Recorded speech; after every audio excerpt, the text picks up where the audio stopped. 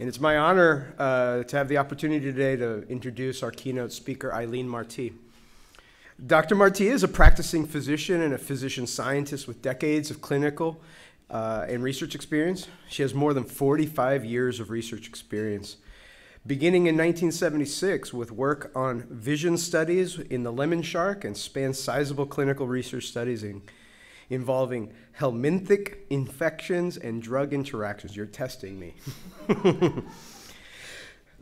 Clinic pathological studies and the health impact of vaccines on humans, rodents, epidemiological and laboratory studies on disease, including leprosy, in non-human primates, and heavy contributions to studies on the pathogenesis of Ebola virus and on non-human primates.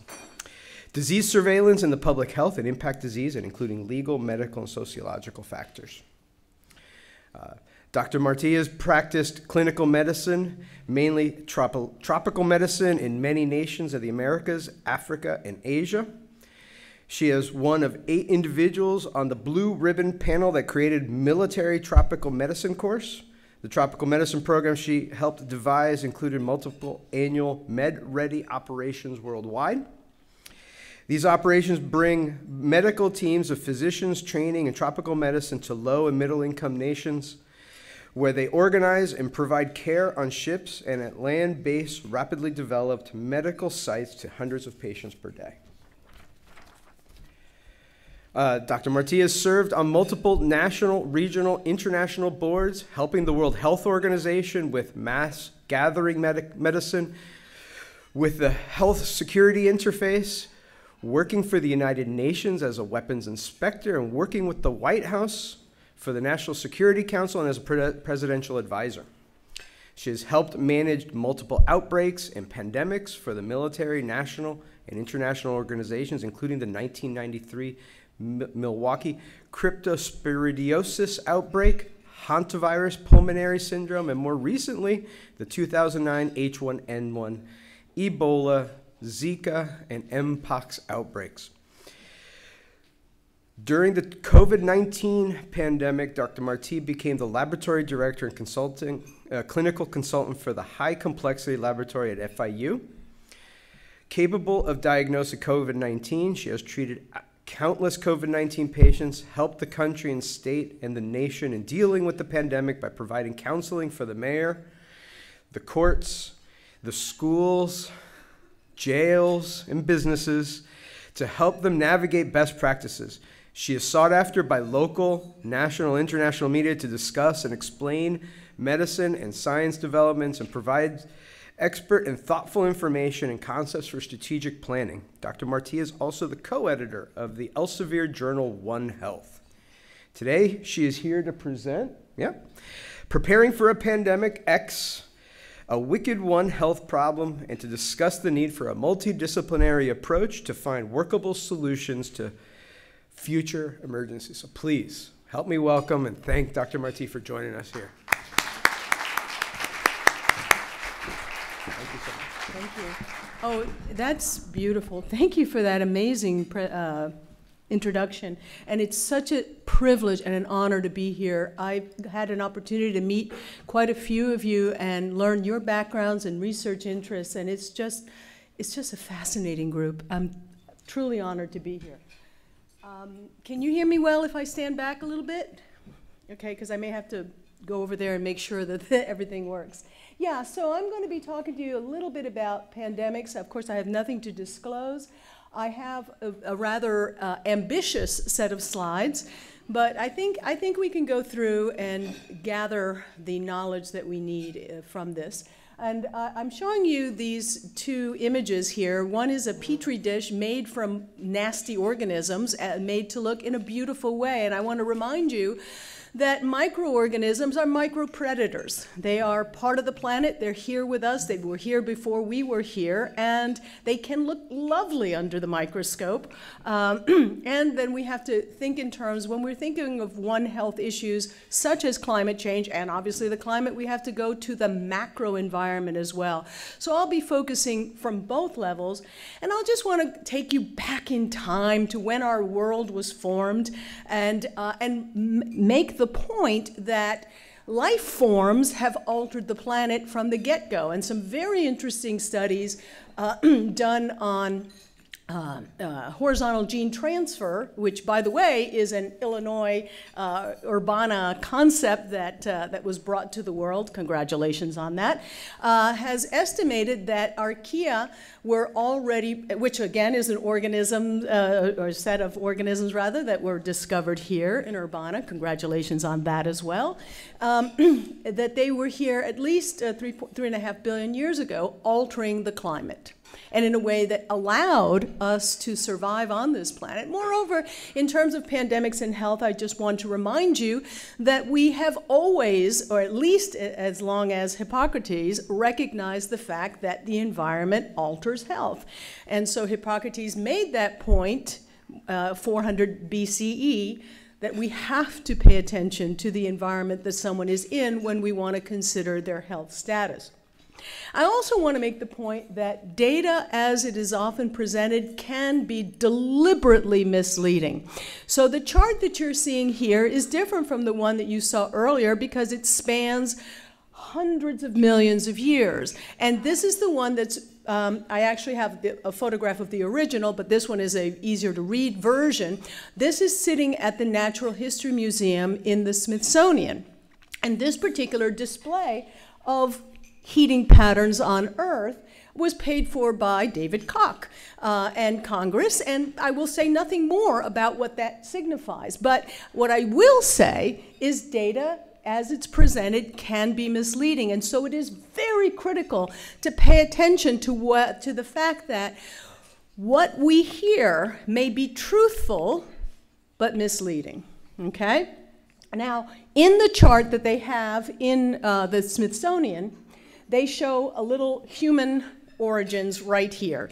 So that little dot, that one little place where humanity first arose, well, let's take a look historically and say that Homo erectus was around maybe at most 3 million years ago, which then evolved into Homo heidelbergensis, and of course our cousins, the Neanderthals and the Denisovans, which contributed to our DNA. We've been around for about 250,000 years.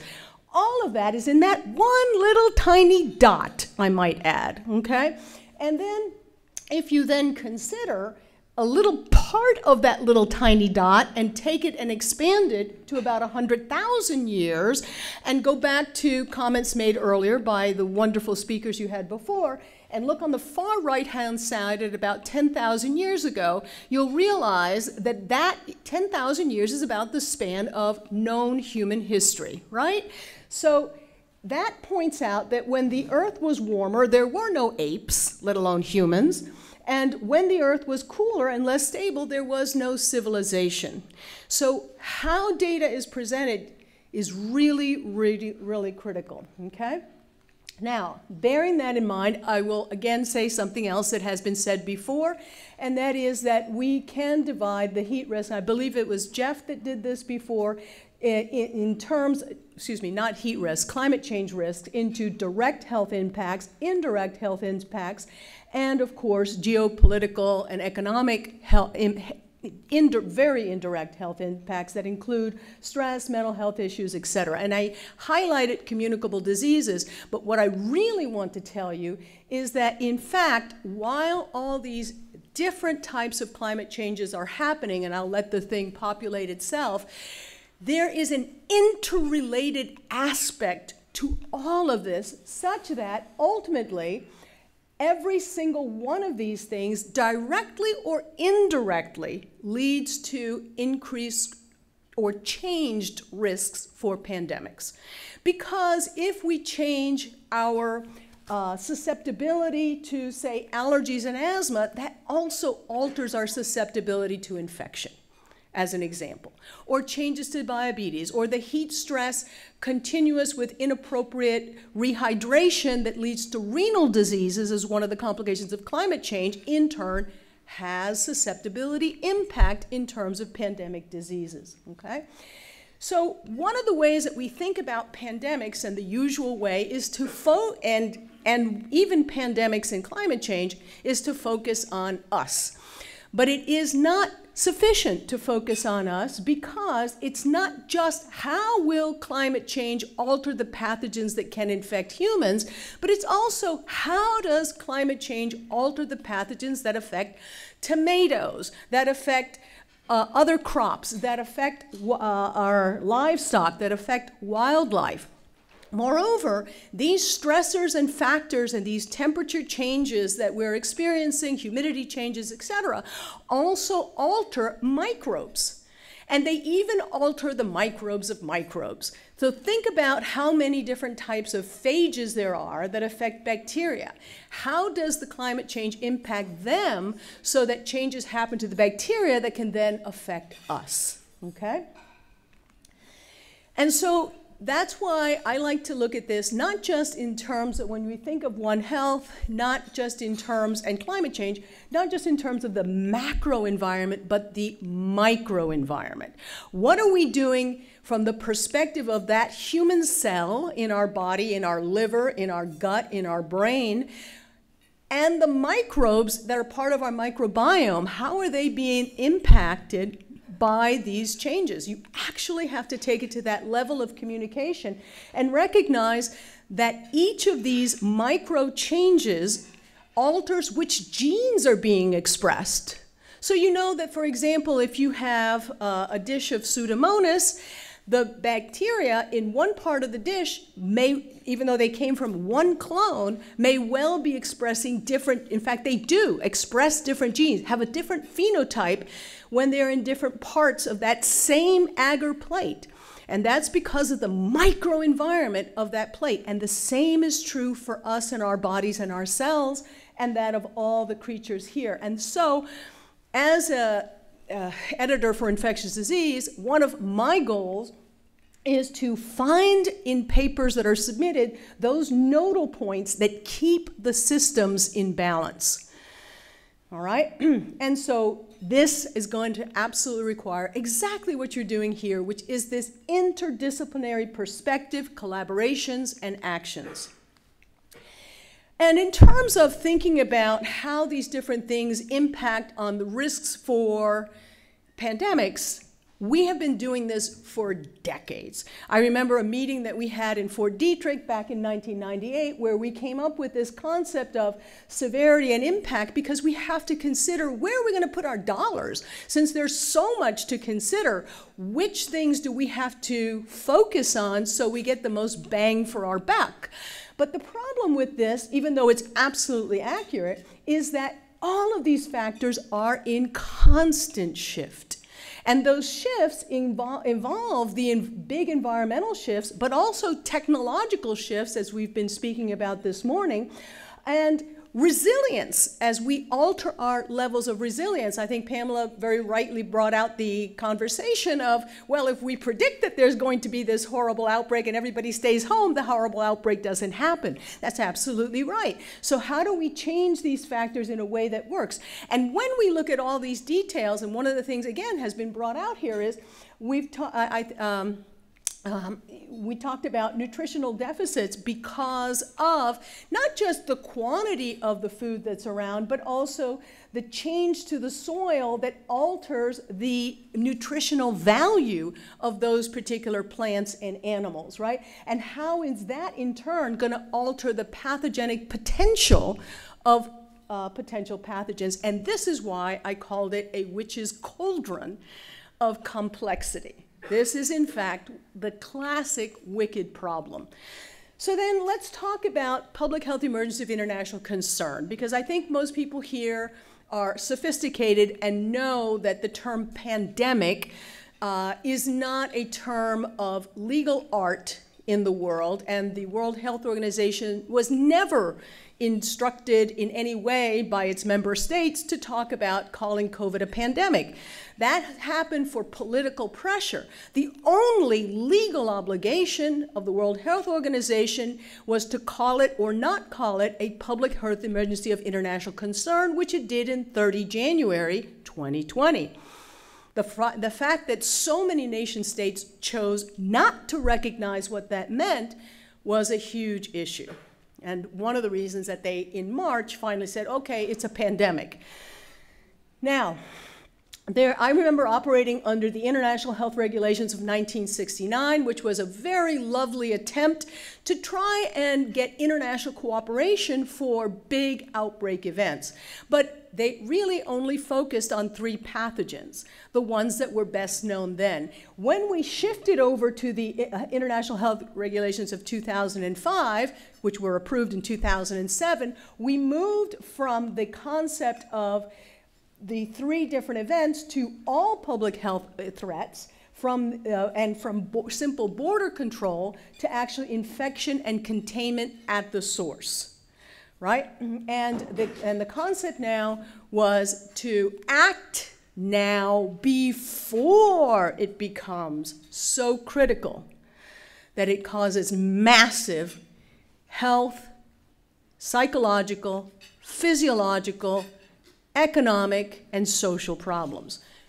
The world chose not to do that for COVID, even though it had been declared a public health emergency at that time. But going back to the actual public health emergency of international concern nomenclature and what WHO was trying to do in 2005, it was to try and bring attention to a problem at the level of early detection. So that's the goal of the IHR. But the goal in One Health is to go even deeper, to try and keep the outbreak from happening at all, to try and manage the spill before it actually does spill, which is one of the reasons I asked Kevin the question that I did earlier regarding stress factors and land use, okay? So we know there's going to be more pandemics. We've been talking about it all morning. We talked about it yesterday evening, and we use this concept that Michelle Wucker did in her Gray Rhino. I don't know if anyone here has read that very brilliant book, but she says, we know that these are coming and we know we need to prepare, but we're not necessarily doing it. Okay? And then I bring you to something I learned in War College, and that is the wonderful work of Sun Tzu. And you go, what a minute? Why are you talking about War College? And that's because so much that Sun Tzu wrote is actually relevant to many, many different disciplines. And one of his things is, if you know the enemy and you know yourself, you need not fear the result of 100 battles. If you know yourself, but not the enemy, for every victory gained, you will also suffer a defeat. And if you know neither the enemy or yourself, you will succumb in every battle. So let's take a look at this pandemic climate change from Sun Tzu's perspective, and that's what I'm going to provide for you right here, which I consider an impossible triangle of how everything is meshed together, right? So we have the environment, and we have how temperature flux change things, how that alters the pathogen, and it even alters the mechanism of entry for the pathogen. We can look at changes in the pathogen itself, mutational changes, epigenetic changes, what specifically that pathogen is displaying. For example, Yersinia pestis is a bacterium that if you acquire it from the bite of a flea, you're going to get bubonic plague, right? If, however, my bubonic plague turned septic and that seeded my lungs and I'm now coughing it out at you, now you're going to get pneumonic plague. And those bacteria in my lungs from Yersinia pestis are having a different phylogenetic expression than the same bacterium did when it got into my body via that flea. So your odds of coming down with pneumonic plague are far higher because you were exposed this way from my respiratory secretions and dying if you didn't have treatment than if you had gotten it from a flea. So the microenvironment and the phylogenetic expression of organisms is really important. So what's the last part of this impossible triangle? And that's the host. All right? What are those host factors? Age, the resilience enhancers and detractors. Do you sleep well every night? Do you eat well? Do you have an underlying condition? All of those Do you exercise? All of those things are resilience changers. In addition, what have we been exposed to before that alters how our immune system handles the next thing that does or doesn't look similar to that? And of course, our basic genetic background, because we are different, and that difference is a good thing for the species if it might not be good for me. Because how my HLA-B12 might handle a particular peptide for demonstration to a T cell is not necessarily the same as your HLA-B44 handles that peptide, and therefore the end result is different, okay? So all these individual factors that we are born with, which allow for the fact that virtually every infectious disease, and Louis was so kind, he mentioned my work with leprosy. I still love leprosy. It's one of the most interesting diseases in the world. And it taught me this, first and foremost, that all infectious diseases are a spectrum, and it varies with these factors that we're talking about, right? So these inherited and acquired changes to how our cells function are critical to disease, right? And you also have to consider, believe it or not, the immune system of the vector and the immune system of the pathogen and how that is being altered by climatic changes, okay? So how does climate influence each of these? Let's take these one by one. We'll start with the environment. And I'll point out this beautiful paper by Carlos Mora, where he talks about, he does a very thorough analysis of known pathogens. And you can see that he's looked at a variety of different climate change issues and then shown which ones are going to be enhancing viruses, bacteria.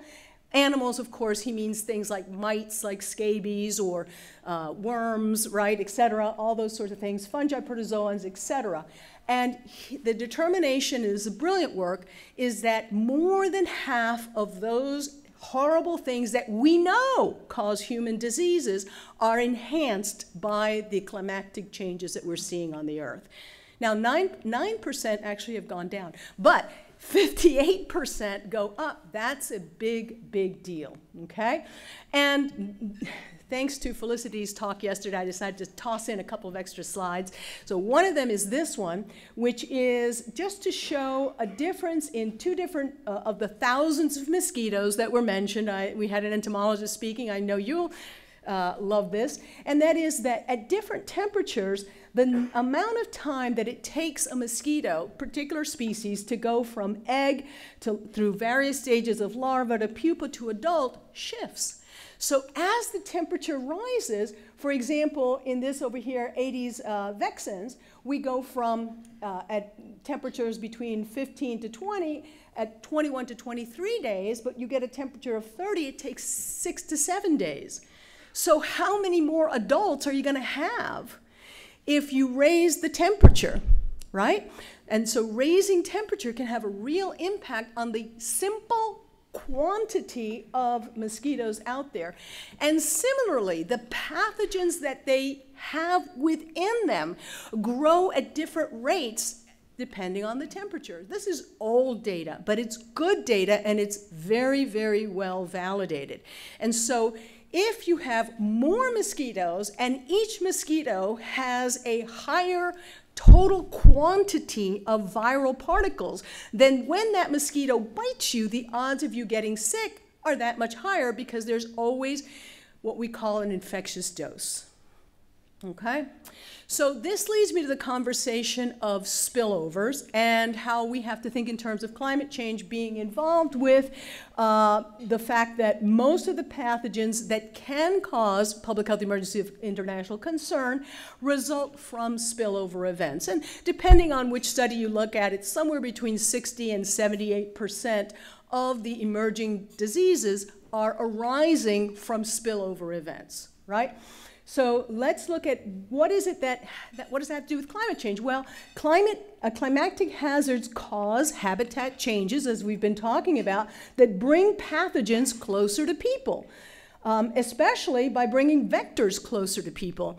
And Kevin mentioned that when he talked a little bit about having more forestous areas within urban areas. Now you have more ticks, so now you have more Lyme disease, right? So these sorts of changes, when you bring the vector closer together, can increase your hazard.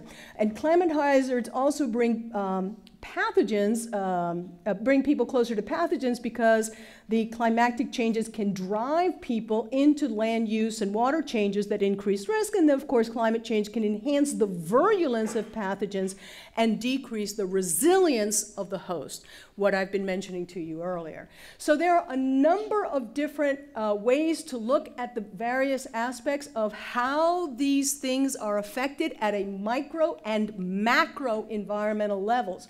And all of these will impact the elements that determine that basic reproductive number that Jeff was talking about in his talk, okay? When he was alluding to getting the RO, right, the R naught, which involves the duration of the infectious period, the opportunity, the transmission probability, and the susceptibility potential that we've been talking about.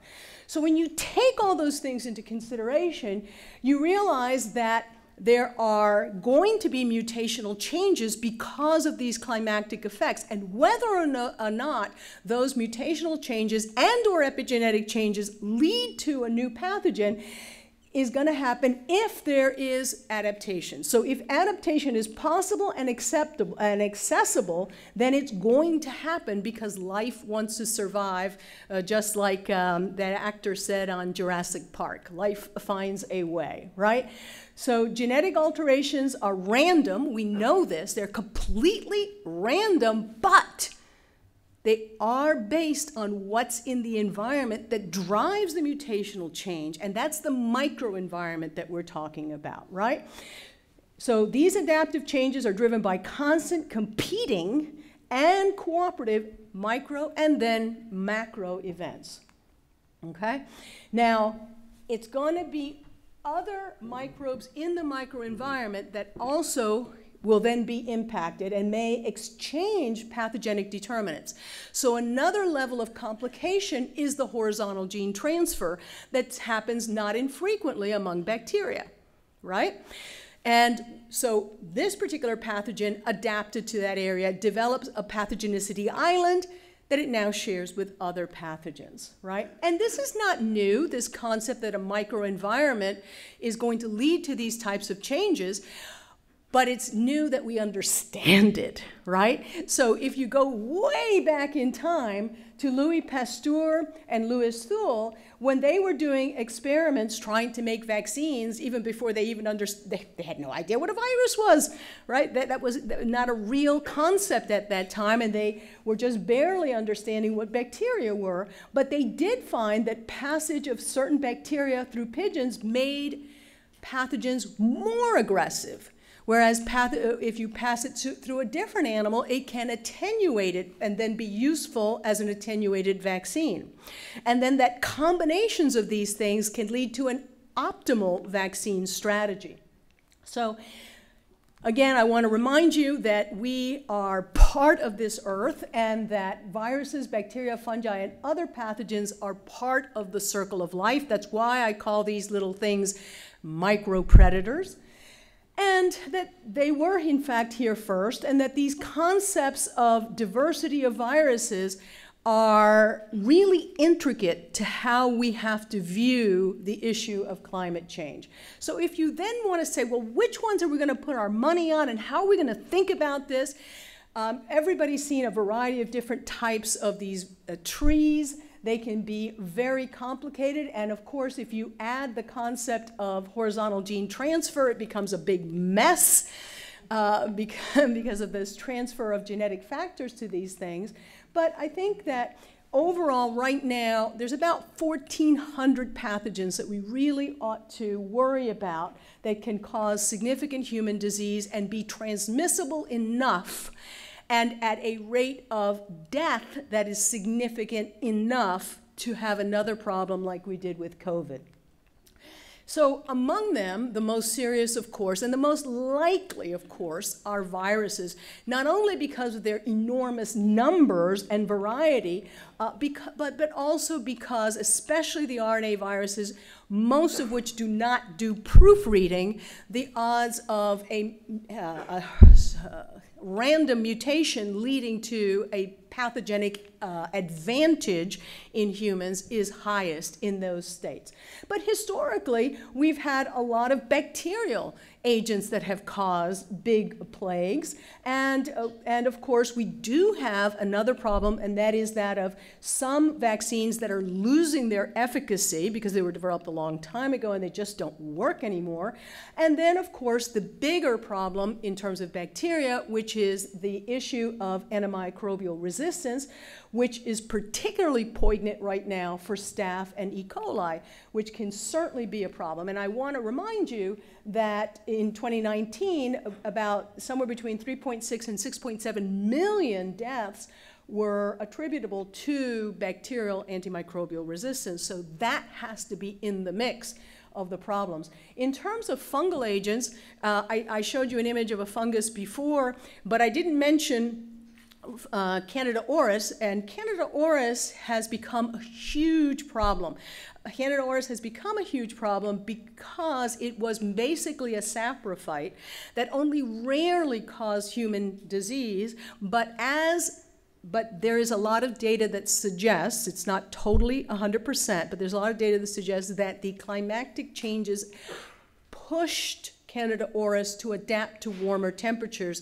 One of the big reasons that we're not constantly having a lot of fungal infections is that for most fungi, we're too dang hot. Okay? But when the planet becomes warmer and the agents that are normally saprophytic adapt to the warmer temperatures, our body temperature is not that foreign anymore. And Candida auris is a fungus with tremendous amount of resistance to our best antifungal agents. So we're looking at that hard and fast. All right, let's go back to the viruses. I think one of the most clever things that was done in recent years was done by Barney Graham and Nancy Sullivan, where they were looking at these same problems that we're talking about, and they decided to group the viruses into their mechanisms of entry.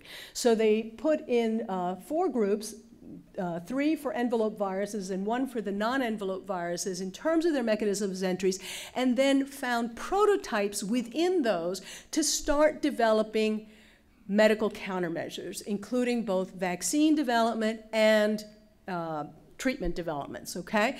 And a tremendous amount of work was done on this by them and by many others, trying to develop vaccines for these prototypes. And thank goodness they did that, because there was a prototype vaccine for MERS, the Middle East Respiratory Syndrome virus, which is a coronavirus, which is a kissing cousin of SARS-CoV-2, so that when the Chinese published the genome, they were able to use that genome to basically alter what they had already done for MERS. And that's one of the key reasons that we had messenger RNA vaccines so rapidly.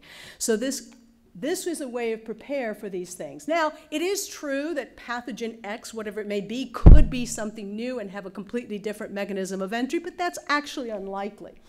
I want to just quickly mention some of the recent outbreaks that we've all been involved with. I just want to mention HIV because that was my biggest thing back when I was a young medical student, and I can remember very well Dr. Saldanas calling me down. I was working at a lab, and he says, "Oh, you must come." It was like 1979.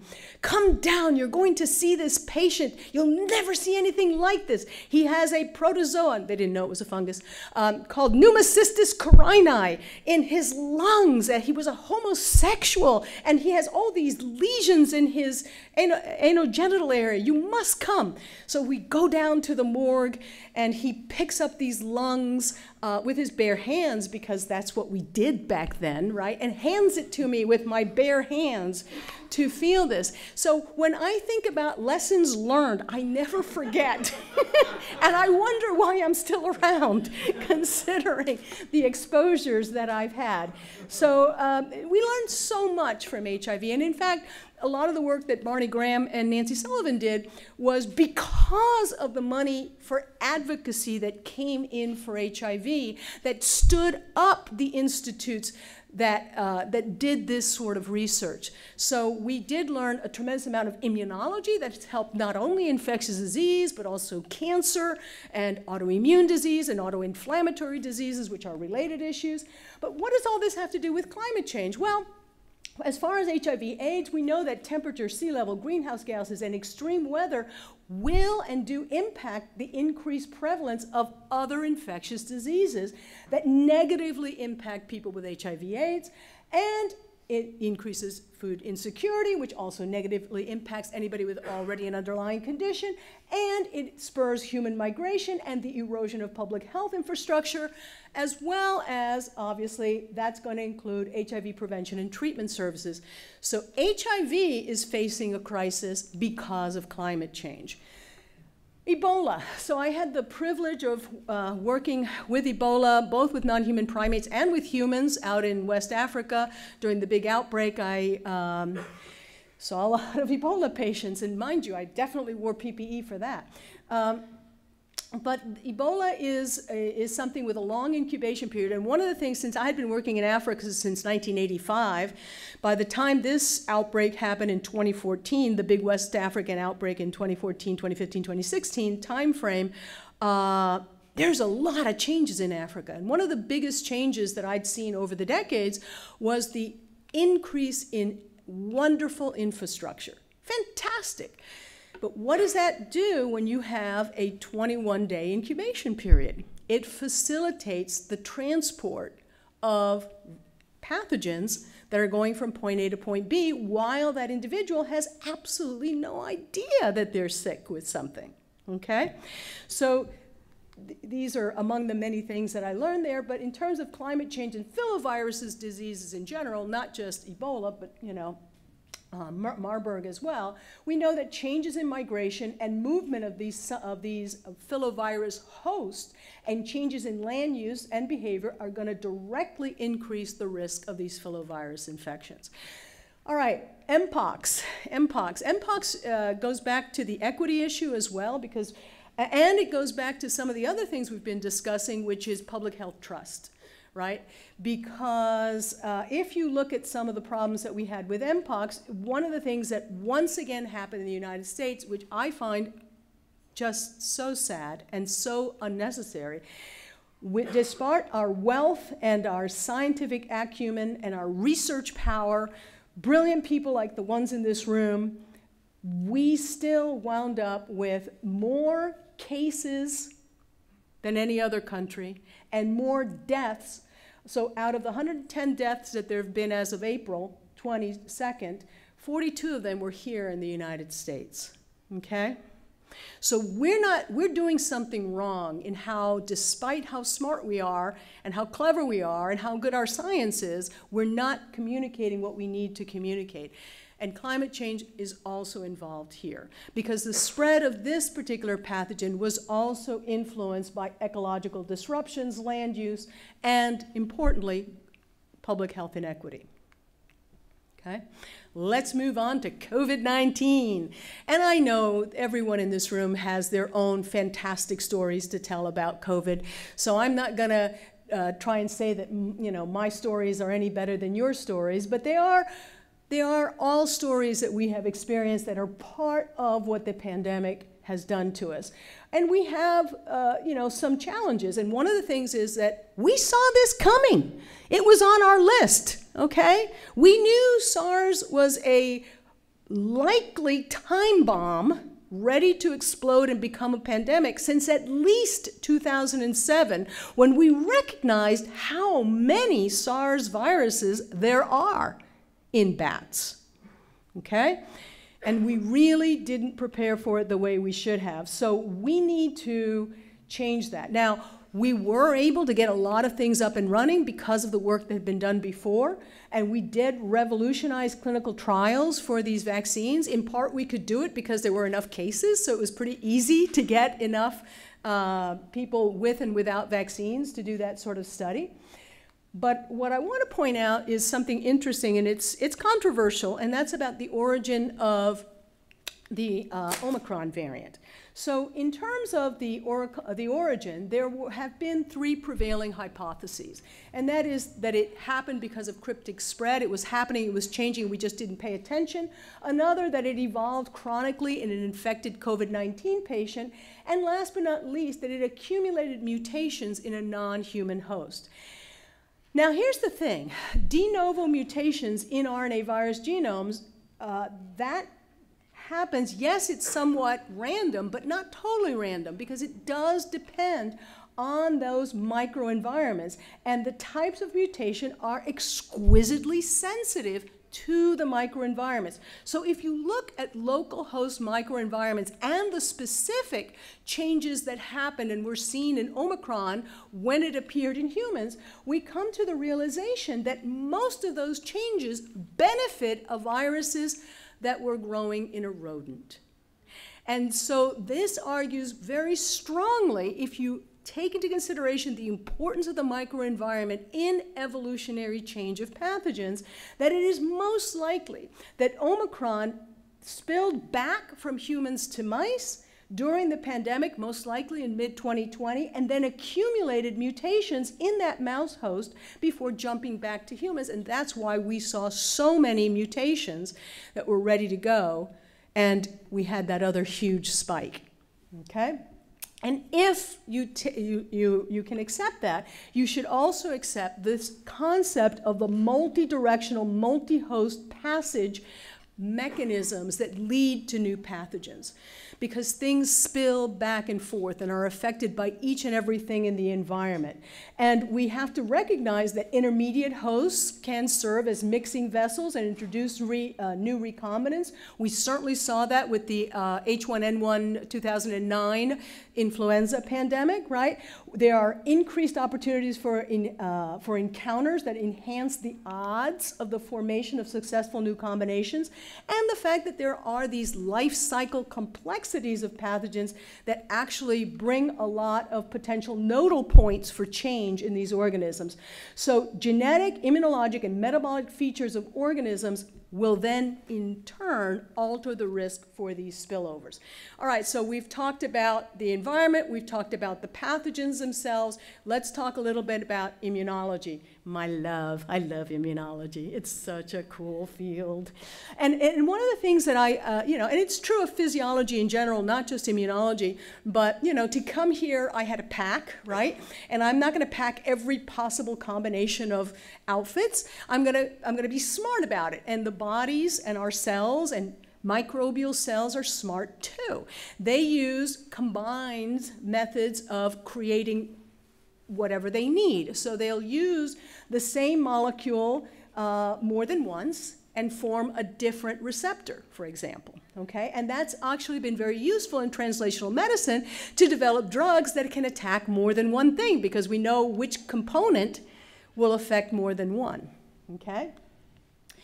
So as you think about it that way, and you think about the ways that we now recognize that immunology is an integration, this old idea of there's an innate and adaptive immune system is so out of date, because they are constantly interacting.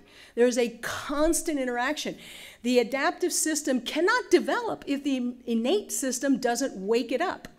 And the adaptive system works mainly by instructing the innate system how to do its job in a way that's effective. So when we think about how all of these factors are affecting the outcome, we also have come to this notion now of type 1, type 2, and type 17 or type 3 immunity. And when you think about type 1, type 2, and type 3 immunity, and the veterinarians in the audience will appreciate this particularly, we knew for a long time that feline infectious coronavirus, would be very devastating to cats who went with type 2 immunity, and not so devastating if they instead responded to the same coronavirus with type 1 immunity. What we saw with SARS-CoV-2 was the same thing in humans. So humans whose immune system went with a type 1 response had either no symptoms whatsoever, right? Or mild symptoms and got over it quickly. But those who responded because of a variety of different reasons, including previous exposure with type 2 immunity, ended up in the ICU or dead. So one of the big things that we've done with vaccines is to drive the population towards type 1 immunity, which is why I'm not wearing a mask today. I've had my vaccine 6 times, and I'm pretty secure that I have good type 1 immunity ready to go against SARS-CoV-2, okay? And when we developed the messenger RNA vaccines, one of the interesting things that we'll note is right here, this, oops, sorry about that, I didn't mean that to happen, this. We drove towards type 1 immunity. It does it, and it does it in a brilliant way. And it does it because when we make that particular spike intracellularly, after the lipid nanoparticle gets into the cells, it's not just processed by ubiquitization and proteasomes that's going to expose it to CD8 cytotoxic T cells. Some of that spike is going to be autophagocytosed, enter lysosomes, and be presented with MHC class II to helper cells, and some of that spike escapes the cells and can, in some rare individuals, cause myocarditis, but for most of us, what it does is it allows our mature but naive B cells to be exposed to the spike, to then encounter CD4 cells that can interact with those newly exposed B cells, and then produce the appropriate antibodies in type 1 immunity that we need for a successful outcome. And that's why there's a huge difference between getting your protection from a vaccine versus randomly exposing people, as some advocated, to the wild virus. Because when you're exposed to the wild virus, the immune system is making random combinations of clones in the hopes, it's throwing the kitchen sink at it, okay, in the hopes of being able to reduce the infection. And when you do that, some of the immunity that you produce is not only not effective, it's also potentially harmful.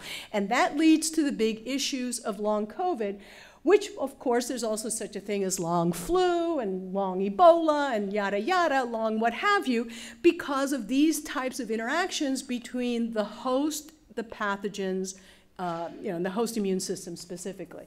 So that's another concept I wanted to lay at you and remind you of the very many ways in which these antibodies work once they're formed, and why some of them don't work. And then I leave you with this: what are we going to do now if we have all these things to consider? Again, how do we focus? Where do we look for the next fight, public health emergency of international concern? We look, of course, for animal sources and those animal encounters. We look for host range. We look for the modes of transmission, genome segmentation, recombination frequency, duration of the infection, and then the mortality and lethality of the agent as to decide what we have to do. But of course, the devil's in the details, as it always is, and we have to look at those details. So in terms of action areas right now, we really should think in terms of having those MOUs in place that are going to facilitate managing this effectively, have absolutely as effective a communication as you can, storytell to those politicians that will not understand the data if you just say numbers or just quote equations. They're not gonna get it, and they're not gonna act. So you've got to give it to them so that how they understand it. And do your best to predict the possible areas where there can be flaws, and of course, to counter that misinformation. Now, one of the things is, if you look at funding for these issues, virtually all I'm almost done anyway. Okay, almost all funding is focused on recovery. And that's, and not on prevention. And that comes to what I call the Jaws factor. And you should go, what, Jaws? Well, you remember the movie, Jaws? Okay, remember what happened when there was this shark out there and it was killing people? What did the politicians want to do? Shh, don't tell anybody, it'll hurt tourism. And that's our biggest problem, is the Jaws factor. The fact that many politicians would much rather be heroes than prevent something because it's hard to sell to the public, oh, I didn't keep this horrible pandemic that would have happened when nothing did happen, right? Because you did the right thing. So these concepts have to be borne in mind, and that's what I call it the JAWS concept. And one other thing is, I won't read all that to you, but I will say, Neil deGrasse Tyson says the good thing about science is true whether you believe it or not, but I will tell you this, and do not raise your hand, do you believe in science? Because my answer is no. I do not believe in science. And you know why I don't believe in science? Because science is not a belief. Science is not a belief. Anytime that we make the mistake of talking about belief in science, we're not being scientists. We're throwing theology at science, and we must not do that, because then we come at odds with other people's theologies. So we really need to end the constant cycle of panic and neglect, and there are many, many ways to do that. You'll have these slides, so I don't need to read the rest of it. Thank you so much for your attention. Sorry if I went over time.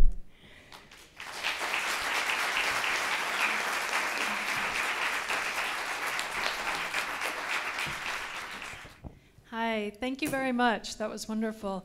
On one of your last points about communication and telling stories and how politicians want to be heroes, do you have any suggestions or experience with how to make prevention heroic?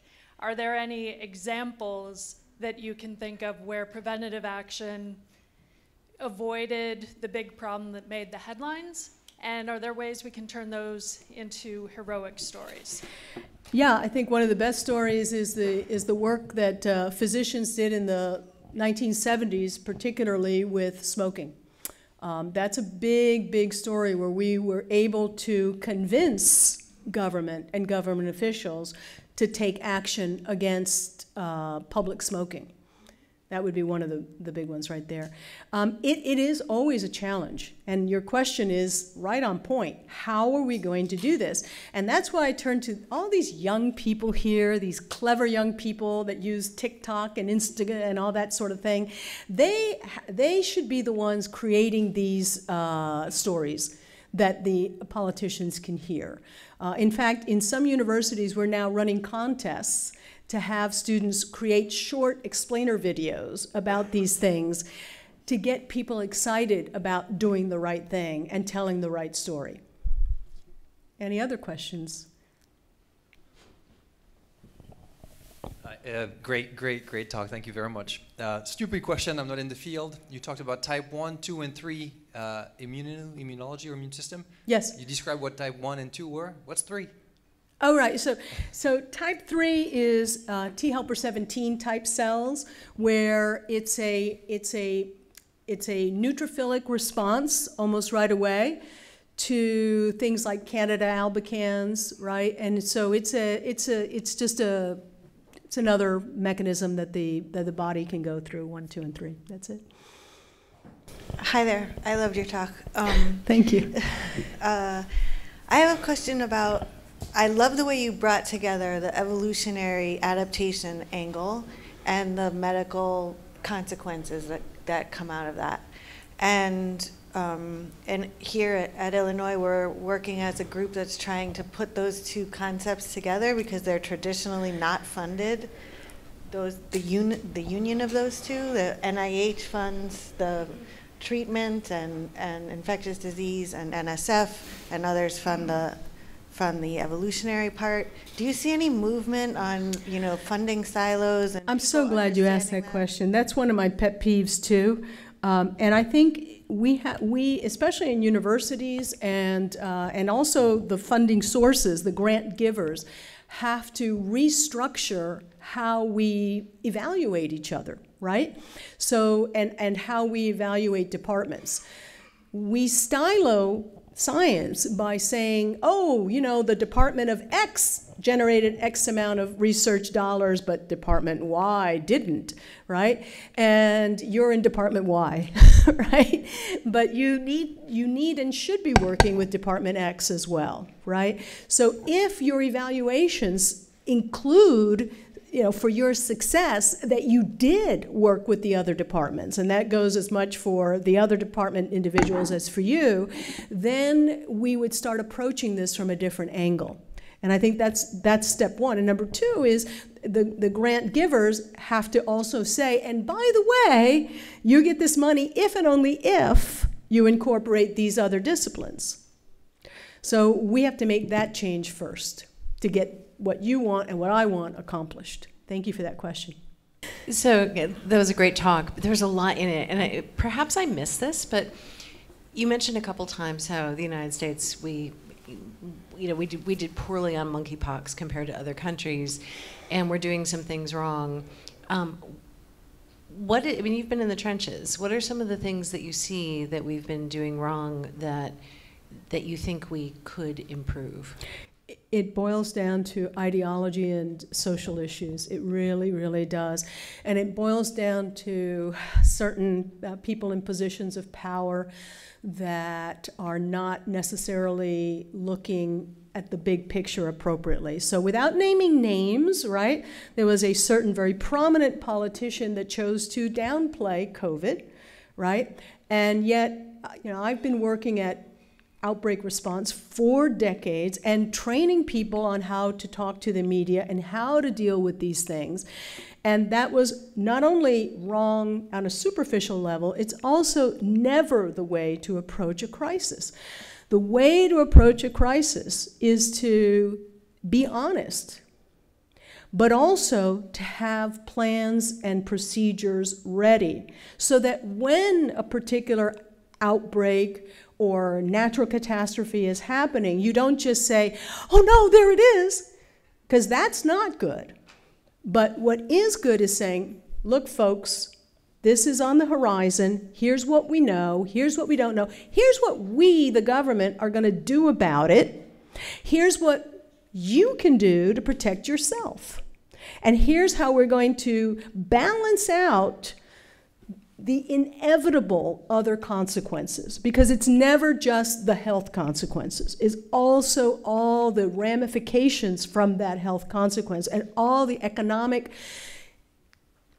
complications, because you put one person in the hospital, not only does that impact the hospital and that one person, it impacts their family, it impacts the community, and it impacts every aspect of our lives. So politicians need to, and we need to figure out how to get them to express what's happening to the population in a positive way. And we're not doing that. Hello. I had a question. You mentioned like Omicron when, excuse me, in 2020, how it spread from humans back to, spilled back to mice, yeah. Yes, and then it got incubated for like about a year, and then it spread back to humans, and then it became like the big, Omicron variant. Do you have any suggestions on what we could have done to prevent that happening, or like decrease the magnitude of the variant afterwards? Yeah, I do, and I love that question. And it goes down to something else that we've been talking about here, and that's the importance of wildlife surveillance. And that's the importance of keeping track of the fact that so many of these things can spill in more than one direction, so that we can manage it when it was still in the mouse before it spilled back into humans. Thank you for that excellent question. Thank you all very, very much for your attention. Appreciate it. Thanks, Eileen.